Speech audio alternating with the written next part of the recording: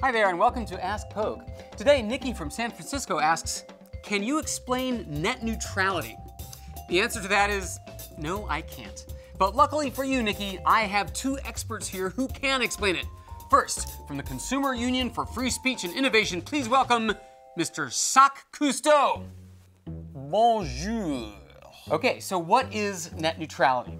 Net neutrality is the simple concept that all internet data should be equal. Verizon and Comcast may provide the wires, but they do not determine what passes over them. Well, isn't that what we have now? Correct. The internet companies have always been like the phone companies. They do not charge more for one kind of phone call than another. But not everyone agrees. Our other guest today is the spokesperson for the AABIPCV. That would be the American Association of Big Internet Providers like Comcast and Verizon. Please welcome Mr. Sock Hudson. Well, hello. Okay, so Mr. Hudson, why are you guys against net neutrality? Times have changed, fella. Certain parties are clogging our pipes. Netflix alone is responsible for 34% of all internet traffic. And there's your YouTube and the BitTorrent crowd using our pipes to download software and movies illegally.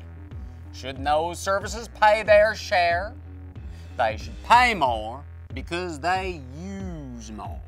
But you see, once you start charging more to big companies like Netflix, once you start giving them special high-speed treatments, the little startups would be at a disadvantage.